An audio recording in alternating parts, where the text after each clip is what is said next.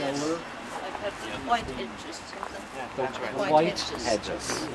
Well, the name White comes to us from a Mr. White who in 1798 raised a militia in Bantry to ward off the French invasion at Bantry.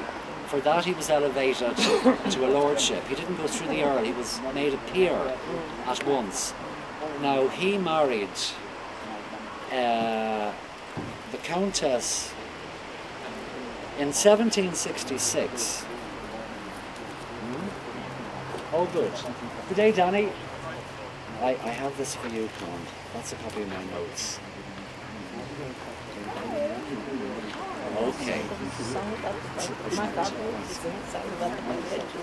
Well, the building itself is safe. For the part we're going into, Danny, our local wildlife ranger, for the building we're going into, it is actually quite safe. I've been in there. But it is slightly shocking because the stained glass windows are now slipping. Yes. And some of the stained glass at the back of the altar. There's no Harry Clarks here. Do you know Harry Clark? The most famous of our stained glass manufacturers. We don't have a Harry Clark here, but certainly they're of very, very high standard. But to maintain and recreate leaded stained glass is extremely expensive. And I don't know, kind of funding, that wouldn't be my area. My area really would be, I suppose, historic ecology. But then this is a very, it's an important building because it's an Elizabethan building. It's the oldest building in this town of Macroom. It most likely, as I said yesterday at the meeting, when the prods poured in the Elizabethan period, they didn't build new churches. That was not done. They built on the ruinations of older sites, as the early church had built on the sites of the Druidic centres. So Macroom, its old name was Achi de Burchan. Achi de Burchan. No one can quite help me with that. But in the life of St. Finbar, he was recruited as a first fruit. Are you familiar with the first fruits? The first male boy goes to the monastery, the first calf, the first horse, the first borns, the first crop of apples goes to the monastery. And when Finbar was recruited, he was recruited near a settlement called Achi de Burchan.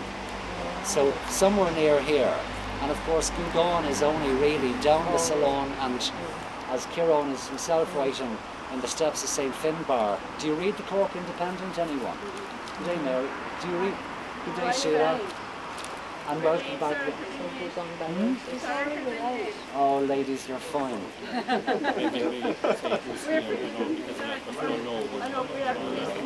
Okay, well, I'm being reminded good day, Kevin. I'm being reminded by Tommaso Scanlon, who's a well-known historian. Tomas has just asked me to make sure people are at ease and to introduce each other. So we have Ian down from Armagh, Ian Stevenson, an evangelical. We have Kevin, a noted environmental biologist who founded the Macroom Environmental Group in 1983. We have Caroline Robinson, an Green Party member and an outstanding organic grower, and you can get Caroline's produce on Tuesday at the market. The market is actually from the early 1400s.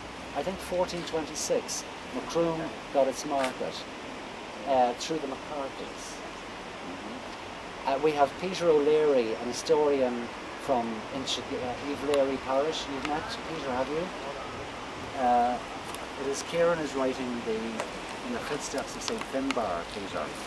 He's going from Gugan, following Peter O'Leary. Kieran McCarthy writes an outstanding article, and I think you lecture in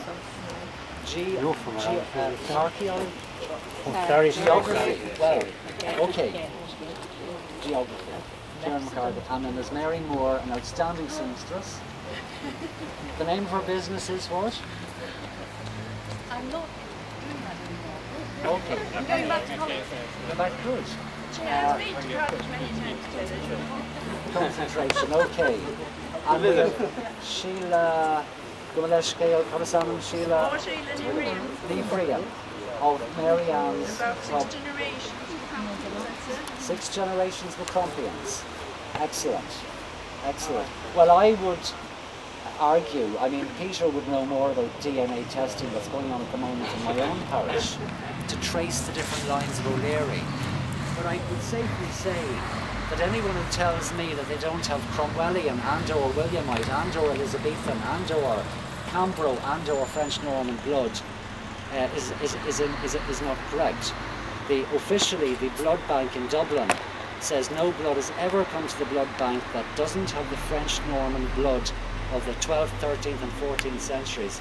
So we're all a big mix. It would be a pity to think otherwise. And also Scanlon, as I say, is a historian. Peter is a therapeutic horticulturist, works with special needs in Bawn Moor. Sorry. Are you said, I lost my phone, I only got it back. Are you Mr. O'Mahony? Oh, I enjoy your pictures. Well, listen, does anyone mind standing in the door of St. Coleman's? St. Coleman's at Cloyne.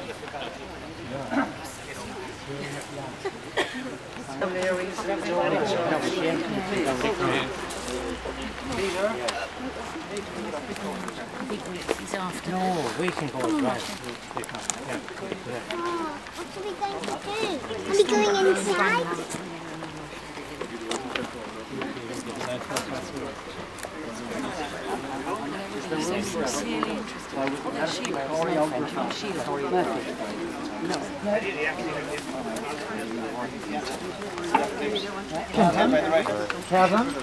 Kevin, please. Please, Kevin.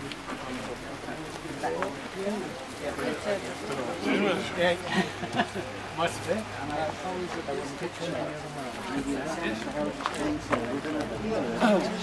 to save an Elizabethan building that's falling down around the world. Please get into the picture. Please. Margaret, come on. Thank you. Hello, how are you? I've been trying to get back to you on the phone. I lost my phone yesterday. And I just got it back. Thank you so much.